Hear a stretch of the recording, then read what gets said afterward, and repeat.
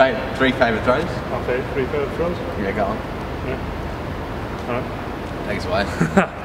Hey guys, welcome back to the Judo Way of Life. I hope you're well. I'm David. And I'm Rob. His sidekick.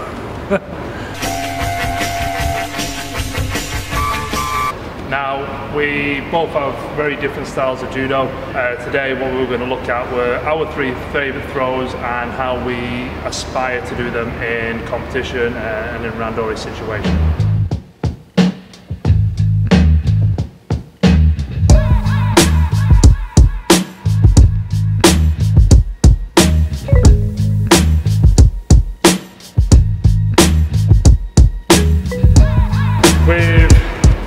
This style of throw, the way I like to try and do it is to get a bit of the movement first. So on the sleeve and the lapel, I try to bring my partner round, and then as they're stepping round, I'm preempting their step to get the foot sweep. So again, step, as I bring my partner round, they step, bringing their feet together. I'm aiming to catch their foot. As you can see, I'm aiming to catch their foot at the bottom, and the point that I want to make contact is right before Rob returns the balance onto this leg. So again, as I step around, I'm catching it just as his balance is about, his weight is about to return to that foot. Obviously if I'm too slow, I'm just going to end up kicking his foot. He's going to have his weight distributed evenly between his 2 legs.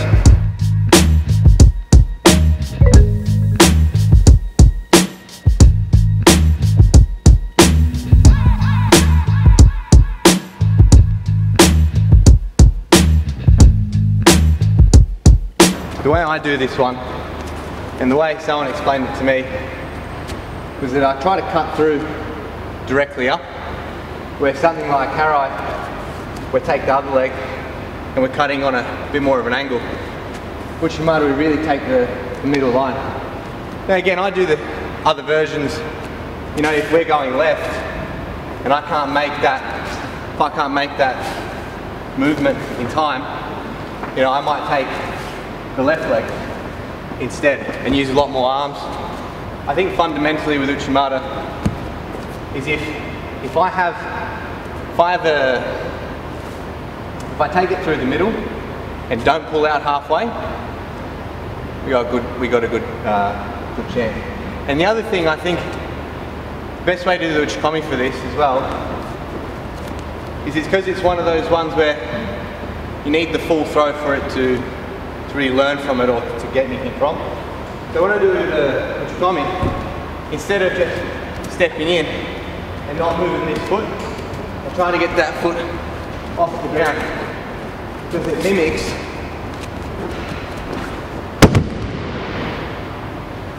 that final throw. If you get lazy and it starts going, it's not the full movement.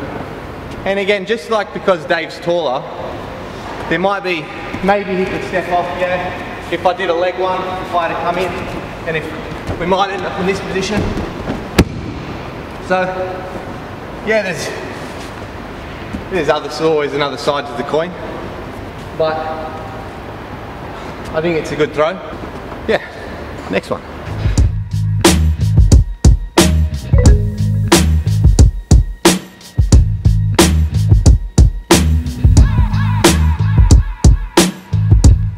Situation I get into, because I'm a bit of a taller player, when I'm on the lapel, I end up getting a bit of the posture broken of my partner.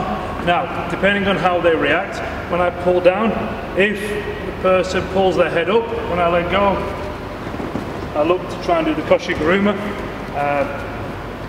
Now, if I don't get that kind of reaction, put my partner in, okay, in this position, and if when I release the grip a little bit, it's giving them a little bit of sugar, and if they don't react and lift up and they stay in this bent posture, I'll readjust my grip and I'm looking to try and take hold of their belt, and then from here I'm just going to step across and a big pull and lift. So if we do that, so here, pull, change to the belt, move around. So just so you see for the difference, if we pull down and the head pops up,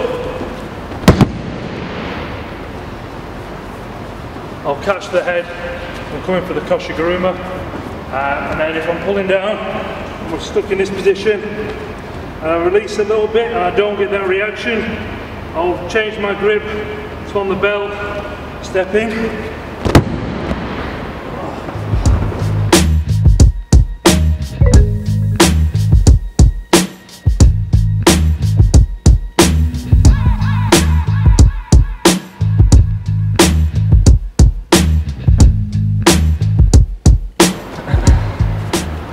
I like the throw.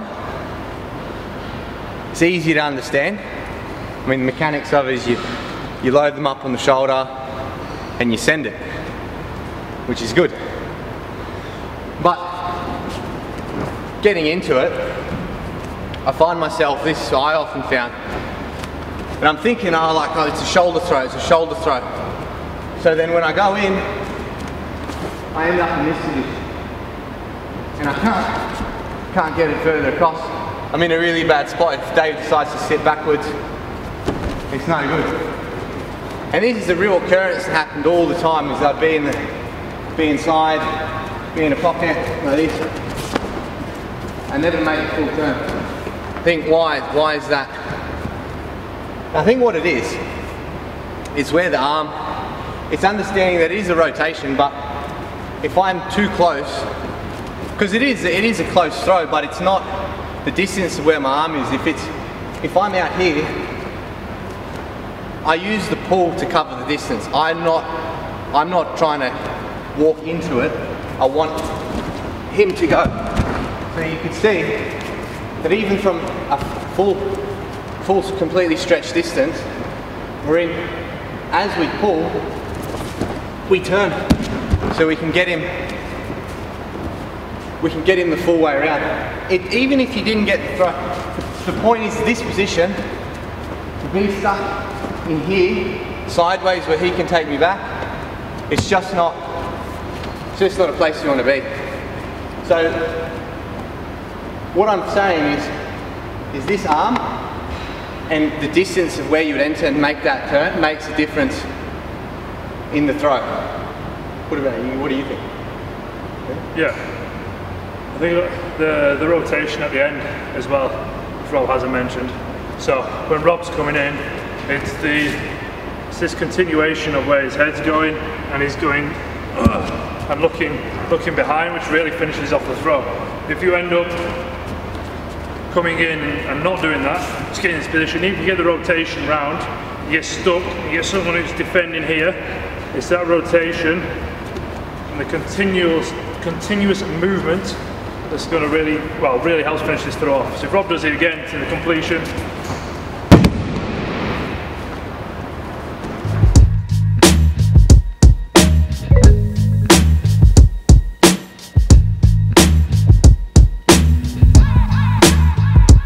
I'm back on the sleeve and lapel. In this extreme left and right position. And what I'm looking to try and generate is to get my partner to step with their left foot. From here, so once I've generated the movement, that could be from being putting pressure and getting a bit of a reaction across here. So I'm looking to draw my partner on. I'm not quite pulling them. If I end up pulling them too much, they're going to move too fast with the leg that I'm trying to catch. Now I'm trying to catch the bottom of my partner's foot. I curve my foot around here, and I'm trying to just knock it out of the bottom. Again, same principles as with the Okuri-Ashi-Harai, in the sense that I'm trying to catch Rob's foot just before his weight returns and he gains balance in this leg. So as he's stepping, I'm just drawing that foot out and guiding him along. Then with my arms, I'm dropping my elbow into the chest, sleeve pinned to the hip, and then to the leg, and then down to finish the throw.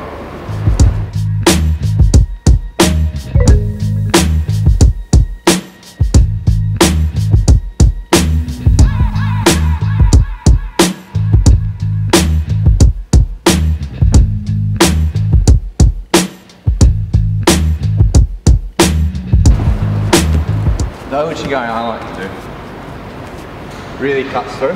Some of the ones where you spin around and take them, but for this particular one I like the single step and hooking it around.